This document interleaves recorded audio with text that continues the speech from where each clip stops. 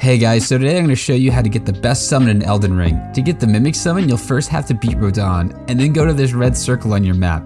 You'll see a large crater. Enter the crater and continue until you reach this area. Hug the left side and you'll eventually find this opening. Continue until you find this bridge. Go past the bridge until you come to this fog wall. Use a stone sword key, and the Mimic is just in this chest. If you like this video, please like and subscribe, and thank you for watching.